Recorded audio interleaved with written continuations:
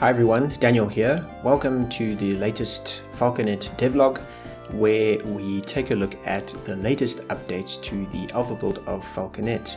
The first thing I'm sure you noticed is that we added character avatars and dialogue. These will be there to guide the player and give the player hints throughout each level. For now, we have the dialogue only at the beginning of each level, but in future releases, the dialogue will appear throughout the level. The next thing we updated is the first map. We added parallax scrolling to give some more depth to the world and help it not feel so bland. This feature is very typical of retro games back in the day. Thanks to all of those who provided feedback on this aspect.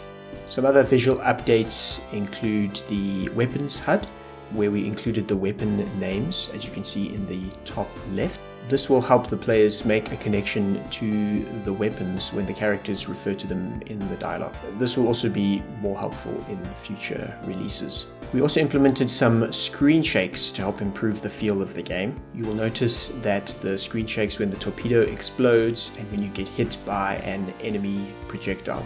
We also added some screen shaking when you fire the railgun to give a knockback feeling. This is because the railgun is the most powerful weapon and we really want the players to feel that. Another feature we added based on feedback and watching streamers play the game is a pause key. Now you can just press the spacebar and the game will pause. This feature may also be helpful when you are stuck in a difficult situation and you need to take a quick break to plan your next move. There weren't many changes to the enemies besides an adjustment we made to the mole. We made them a little more aggressive in terms of how often they fire. We also made it so that they start going invisible as soon as they are spawned.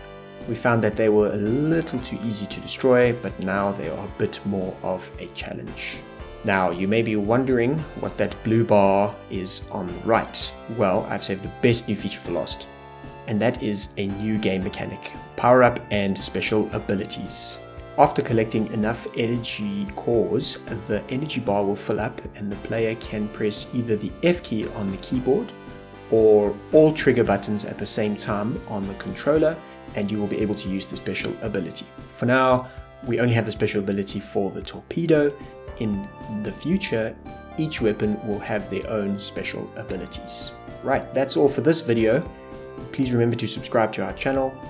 All these features are available in the latest downloadable demo.